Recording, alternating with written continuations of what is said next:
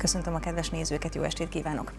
Elérte legmagasabb pontját a BMW Group Gyár Debrecen. A képzési központnál már a beltéri munkák is elkezdődtek. A debreceni lesz a német autóipari koncern mintaüzeme. Ez lesz a BMW első gyáregysége, ahol a tisztán elektromos meghajtású Neue Klasse modelleket gyártják. A fenntarthatósági célokat követve pedig nem használnak fosszilis energiát. Városunkban kezdődne a BMW jövője. Vendégem a stúdióban Hans Péter Kemser, a BMW Group Gyár Debrecen igazgatója. Welcome in the studio, Mr. Kemser. We are very glad to have you here. Welcome. Thank you for inviting me. So let's start with a warm-up question. Can you please introduce yourself and your career? How long have you been with the BMW? And what should we know about the BMW culture? Yeah, Hans Peter Kemser, as you said, I'm working for the company now for 26 years. So some of our new colleagues, they're saying, hey, 26 years, quite a long time.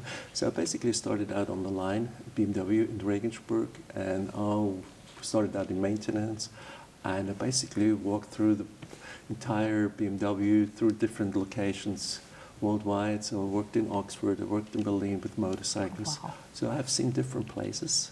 This is quite good. As a company, you have the chance to go abroad, you learn about people and the culture. And during this time, I always met excellent people. Like the same like here, I have to be honest, all the people I met so far here. And talking about the culture, you mentioned it. So for me, is it like over these last 26 years, I learned a lot about how people are in different countries. And I have this saying, what people always say, like, it's never the strategy, it's always the culture. So here in Debrecen, and my team and with me, we're spending a long time now discussing about the culture here in Debrecen. Mm-hmm. So what kind of cultures, what we're gonna, with the culture from here from Debrecen and the BMW culture, how can we integrate these two different cultures? So in a way that the people here in Debrecen, they bring their part in and we also bring the part from BMW in. Mm-hmm. So that shows a lot, like for example, I'll give you an example, an easy example, like participation. For us at BMW, it's very, very important. Everybody on the table speaks up. It gives us feedback. If something didn't run well, hey, let's sit together and talk about what can we do better. And also part like subsidiarity. So everybody has this process, and you're responsible. And as long as you don't speak up, everything is fine. So we would like to have these things like, as a person who comes into our plant, you bring everything with you. And you're participating in a great team, I have to be honest. And the people what we hired so far, they were excellent. Mm-hmm. And I think this is something what we really focus right now. Get the culture right first, and then we probably talk about strategy, but culture first. So just one question about Debrecen. After living in so many cities, do you enjoy living here, and is everything perfect right now? Debrecen is great. I love it. It's like, there's only one part about the language. The rest is so nice about, I love to talk to the people walking down in the city. Lots of students in the place, young city, everything is growing here. And wherever you go, friendly people. I like this so much. This is like, as we have been in Oxford, in Spartanburg, in all these different places, but Debrecen is kind of unique. And I like this quite a lot. And also my family. So my daughter is already here in Hungary. She studies here in Hungary. So this is an awesome place. I like it a lot, to be quite honest. That's really lovely to hear that. So this day marks another important milestone for BMW plant Debrecen. The structure has reached its maximum height. You also had a topping ceremony. Myself, I quite often come and go on Highway 33, and each month I realize that, wow, they've made much progress again. Can you please sum up the latest updates about the construction progress? Yeah. So today we talked about the paint shop. This is basically our biggest building what we have. It has a dimension. I have to think about it because last weekend I talked to my father. And I explained to him, you see, this is the paint shop. The paint shop has 450 meters long and 28 meters high. My dad is 83 years, and I said, like, what? How large is this building? And then I have to explain to him, yes, we're building this plant on 400 hectares. And I'm coming from a small town. I have to explain it to him. So like, this is the entire town. And I was like, wow. this is awesome. So basically what we have done today, it's like the paint shop, and I'm coming from Bavaria, from the mountains. So this topping ceremony means a lot to us, because this is like we put a roof on the building, and this is a shelter. That's a starting point. From here on, we start to install the equipment and everything else. So this topping ceremony is important, and as you can see when you pass by this large building, but you also can see the other buildings, like we have a press shop, basically where we formed the steel in different forms. Then we have what we call the body and white shop, where we do the welding. Paint shop we already talked about, assembly. But we also have the building, what we announced last year in November, where we do the battery assembly on site on the plant. Oh, we even hired people already. They're working in a network right now. So this is moving quite well, and you can see it. And to be quite honest, I'm very proud of it. And sometimes explain to people, say, like, listen, because we had to do some piling though. The entire plant is on piles. We did about, what, 16,500 piles. I call it a little Venice, because we have so many different piles. But every time I walk out, the people are so nice. They're working on these things. You can see the progress. And I have the same like you. When I'm driving down 35, I can see the whole thing is growing quite fast. So we're looking forward to move into, especially like the central building, what we call like the communication center. And you also have your own health center. Actually, it's already functioning temporarily, as far as I know. Is it compulsory to establish one over a certain number of employees, or it's the company's decision to mirror how much it values its employees? See, the health center is in every plant a very, very important part. Because for us at BMW, our associates are the most important what we have. So we have to take care about our associates. So we do everything for our associates. And that we install a health care center exactly the same like what we have in Germany. So we can do all the tests, whether you're seeing tests, all these different things. You probably have seen all the equipment what we have to be, even do hearing tests for the people. So we take care about our associates, and also if something happens on site, so the doctors, we have doctors out there, they take care immediately for this person. I see. This is very, very important. I have a saying, because health and safety needs to go hand in hand, because every associate comes on site, he has the right to get safe home. And if something happens, we're going to be quick, and we have to be there quick. We even have a fire brigade, you know, a huge fire brigade if something happened there too. So actually from headache and toothache to, I don't know, maybe mental problems, help is within reach immediately for everyone. Including food, to be quite honest. We're giving advices if somebody has high blood pressure, what he can do. When you go to the canteen, we're taking care that the food is also something very important for us, that the people, what they eat, it's important. So we're taking care about all these things. We offer it to our associates, so everybody can take a part of it.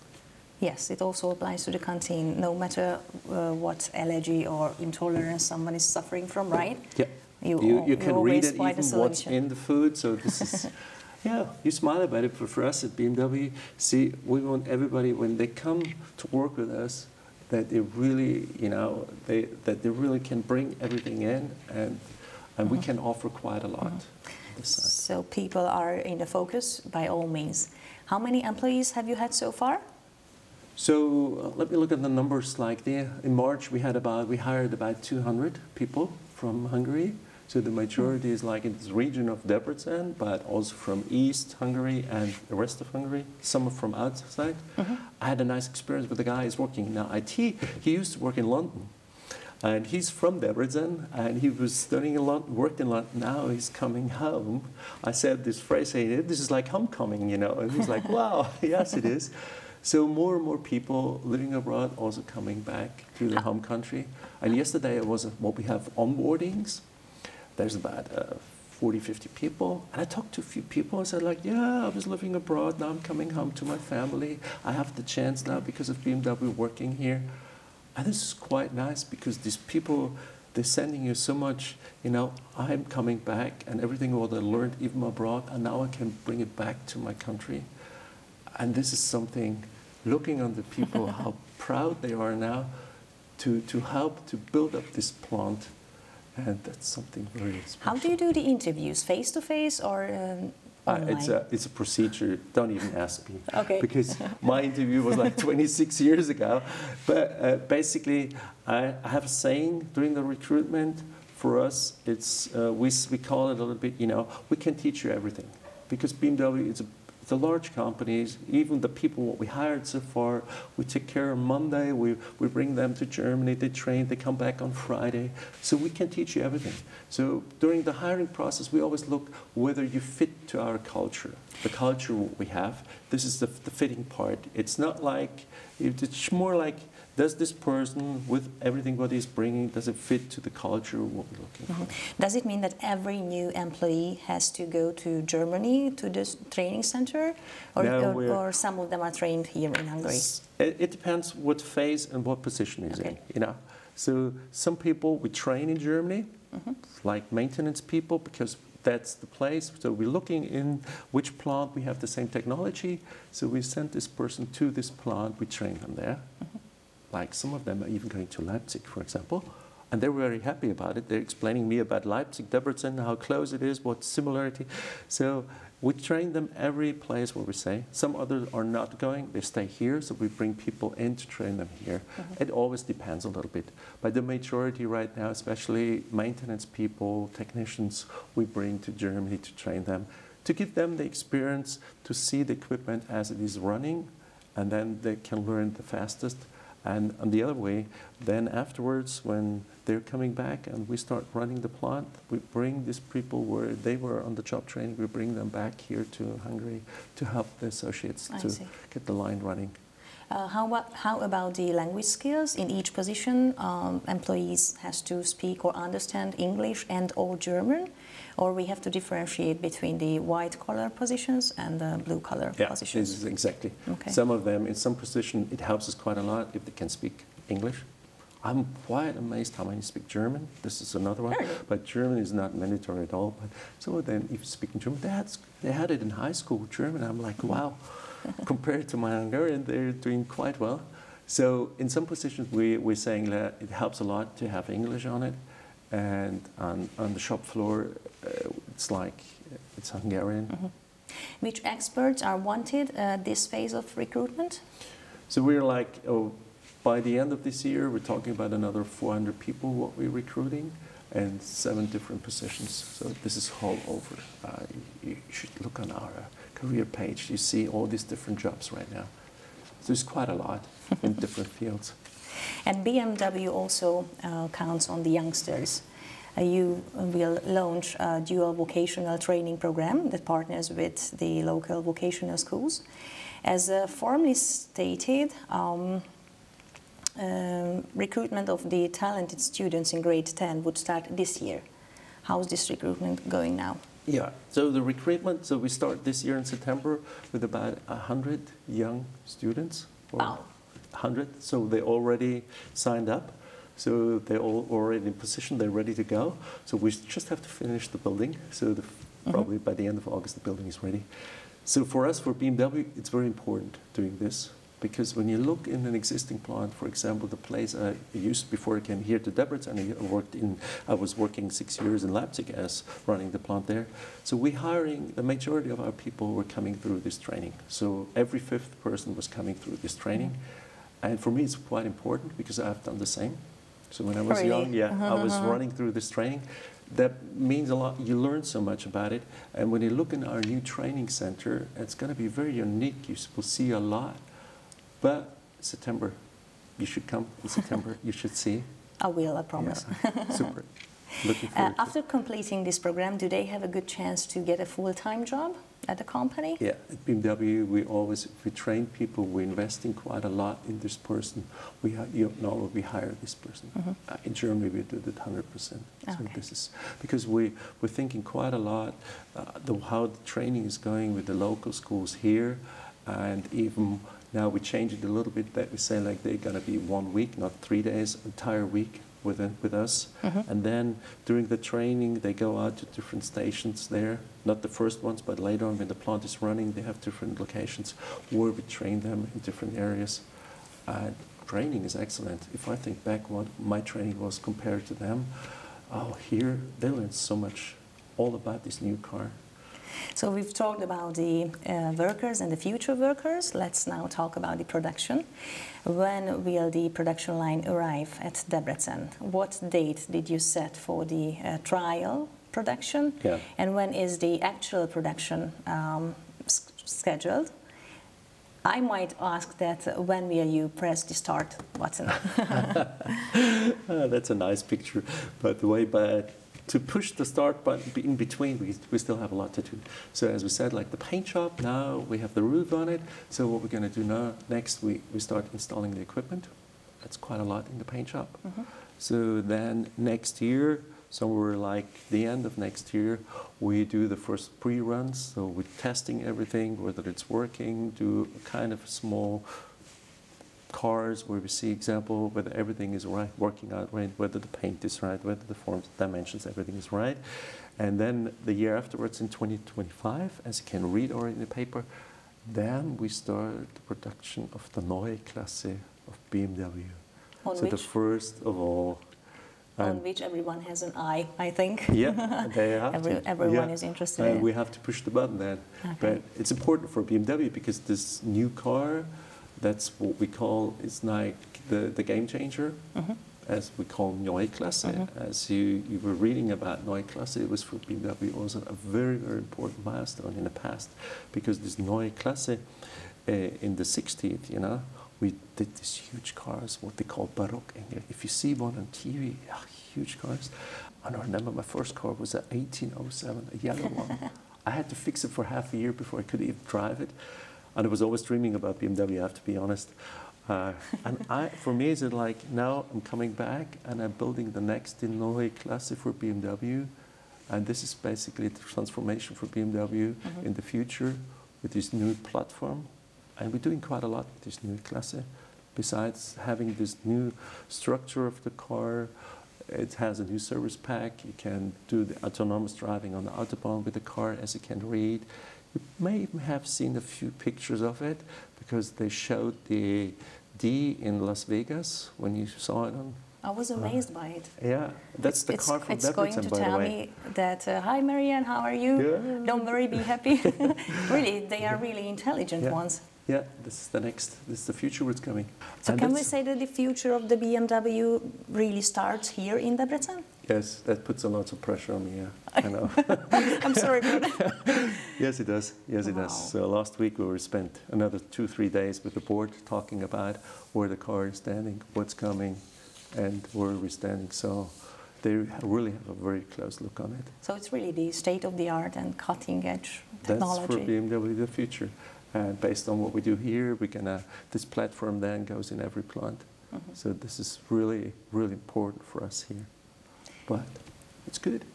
And what is also important for you is sustainability and being green. Historically, the automotive industry has not much focused on sustainable practices. Even today, I think many car companies use huge amount of energy, metal, plastics. How does BMW drive toward a sustainable future? See, this is something, when we started out, talking about the new plant, we spent a long, long time thinking about, so what's important for the plant? So we came up with this new name, what we call iFactory, lean, green, and digital. In a kind of a lean that we were thinking about, the layout of the plant needs to be very short ways, everything needs to be short. Because when you think about the energy, what you need, you have to think about, so how can we get a layout that we can use energy? Because people, when they talk about green, I say, like, first you have to save energy, and then you have to think about what energy are you using. Mm-hmm. There's no gas, no oil, nothing. We just use electricity. And what we do with electricity, now we're up to this point saying, like, 1/3 of the electricity, what we need, the energy, we produce on site. Mm-hmm. So you will see in the future, when you pass by with your car, we install about close to 30 hectares of solar panels. Wow. To produce 1/3 of the electricity what we need, and the other 2/3 we're gonna buy certified green energy. So that's the one part with the energy part. Okay. We're thinking a lot what we do in other plants like biodiversity. We're installing apple trees, we get the apples, get chews out of it for the associates, things like this. In Leipzig we had bees, for example. Now we have in every place we have bees. You can do this quite a lot because when you look on the CO2 footprint, and the CO2 footprint is a lot for us, I think the CO2 footprint also in production will be very important in the future. The BMW Group comprises over 30 sites, as I remember, worldwide. Still, as I have heard, this is going to be the most unique and one of its kind, as we have mentioned. Does it mean that the experts from BMW will come here and study how it functions and study the processes and the progress? This is a neat point. First, you're right. This is going to be the state of the art, do everything what we can do. You probably have seen it when we talk about digital part, what we do with NVIDIA, omnivores, you know. So you don't have to come here. You can walk through the plant already. So like the other week, I was walking through the plant. We were discussing about the robots, where the robots are already standing. You can see all different things. We even talked about the colors. Is the color right or wrong? So you can see everything. Even for our suppliers, we can cut it out, send it to them. This is the dimension. This is where it comes in. So the planners worldwide, they're not coming physical. Yes, right. Some of them will come, but you also can sit and walk through the plant already, and we can discuss with them online, hey, what's going on here and there? Can you help me on this part? So we're using all these technologies. Even in smart maintenance, if they have a breakdown, yeah, they can use their smart devices and talking to somebody in Germany or in Africa, in America, wherever in the world. So we really get up to the cutting edge and say like, hey, this whole thing, it's getting closer and closer, working very close together. And this is something we're looking into it. But a lot of things, as we go on, we explain you a little bit about, and even changing the way how we work in the plant. Like we're talking about our central building, what we call communication center, by the way. We discussed a lot over the last 9 months how people are working together, you know, where they're positioned. We were drawing some communication diagrams. Okay, you're talking a lot to this person, you sit here and there. We're talking about agile working. We have like 30% less tables than workers, so we know not everybody is coming in every day. You can work also sometimes from home. There's all different things, or you're somewhere on a business trip. So we're discussing it a lot, and nobody, by the way, has a fixed table, including myself. So you're coming in, you have a home zone, this is where you sit. Yeah, this is the culture part. I'm looking forward to this. Is going to be, so we have an own training area, so we probably have to discuss it quite a lot, because for some people, they really would like to have their own table. We're not doing this anymore. At the end of the day, clean table, you walk in, you say, this is my home zone, this is where I sit. And it works out quite well, I'll be sure. We discussed it a lot with the team, and people say like, yes, this is different, but I'm looking forward to these things. We really look forward to further news, and we also look forward you to come back and keep us updated. Thank you so much for being here with us today. Thank you so much for inviting me. Thank you. Kedves nézőink, önöknek pedig nagyon szépen köszönjük a figyelmüket, tartsanak velünk legközelebb is, viszontlátásra!